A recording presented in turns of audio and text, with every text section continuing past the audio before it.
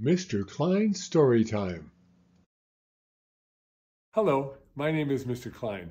I've been an elementary school teacher for almost 30 years, and I love reading stories to young people just like you. In fact, I've got a great story that I'd like to share with you right now. So let's get started. Ice Cream Face by Heidi Woodward Sheffield. Ice Cream Face. I'm an ice cream kid. Lunch should be an ice cream sandwich. For dessert, keep the cake and pie. Just give me a la mode, a la mode.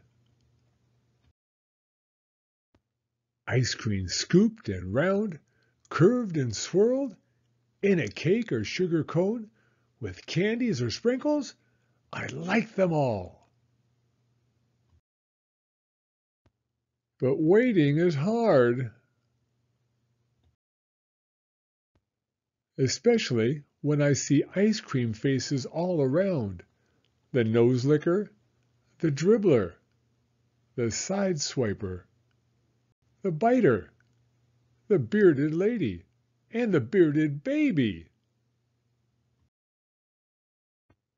But me, I get my no ice cream yet waiting in a long line is hard face.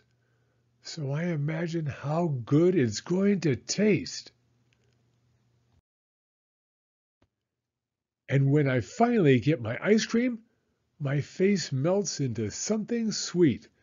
It's my ice cream face. Kinda drippy, kinda sticky. Slurp, slop, tastes like yum. Oh no, not so fast. This is my brain freeze face. I slow way down, licking my sweet treat. An ice cream river tickles my fingers. Oh no, too slow. My scoop is turning into soup. Catch it, lick it, save it quick. Slurp, slop, kerplop. This is my sad face. Oh no, the store is closed. Oh yes, ice cream faces all around give some scoops to me.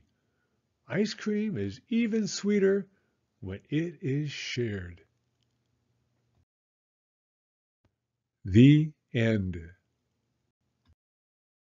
Thank you for coming to Story Time. If you like this video, please give it a thumbs up. I read new stories every week, so be sure to hit the subscribe button if you'd like to hear another one. Hope to see you again soon.